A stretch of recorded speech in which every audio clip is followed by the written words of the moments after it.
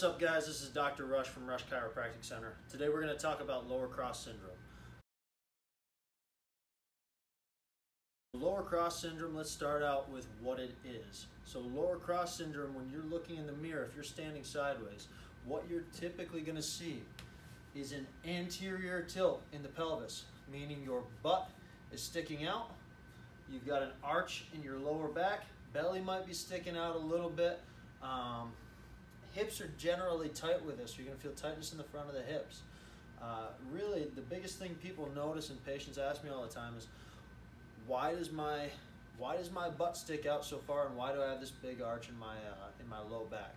So let's go over the reasons why this happens. Lower cross syndrome is a postural imbalance that results from tightness of muscles on one side or one area and weakness of muscles on another.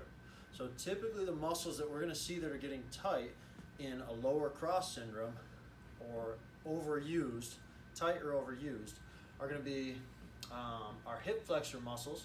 So our hip flexors are very tight and our lower back muscles are very tight. So that's going to be our first part of the cross.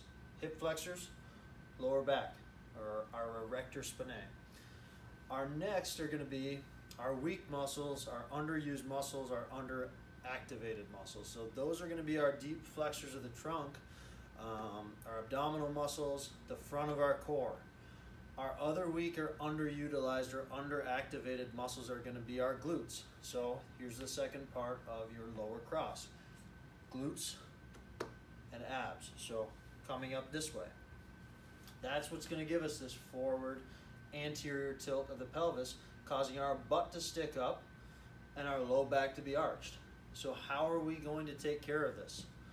Well, first thing to do would be to start activating what's underactivated.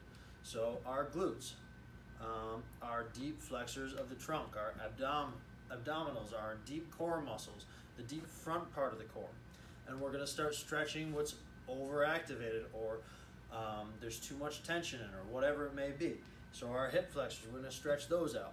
Our low back muscles, we're going to stretch those out and try to regain this balance that's going to tip our pelvis backward, neutralize our spine, and take pressure off the low back, spine, and discs.